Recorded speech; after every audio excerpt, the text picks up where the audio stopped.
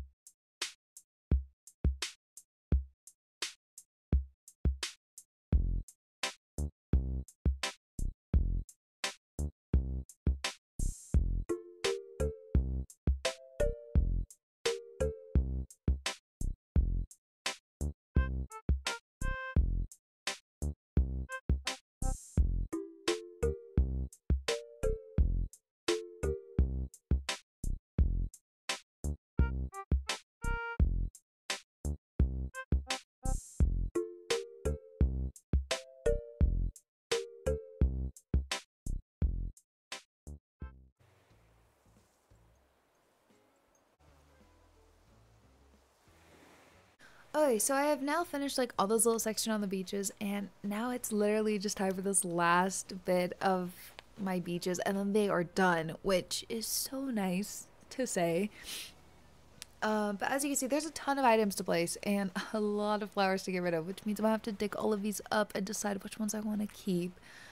So, yeah, I think I'm gonna start off with like getting rid of all the ones that are like kind of trampled over. I don't think I'm gonna use them. Like I thought I was going to. I need to replace the one on the other side because I ran through one and I didn't mean to.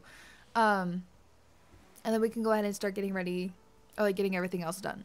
But yeah, I'm going to run through me getting rid of these flowers, and then we'll get to the decorating.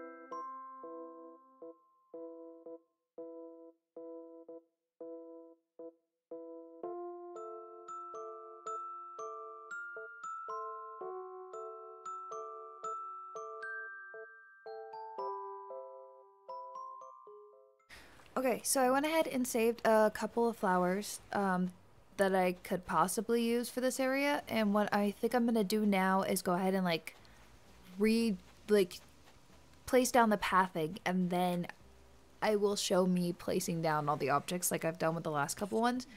Just because I don't know exactly how I want to do the pathing for this, just because this is like the biggest area on the beach for me right now.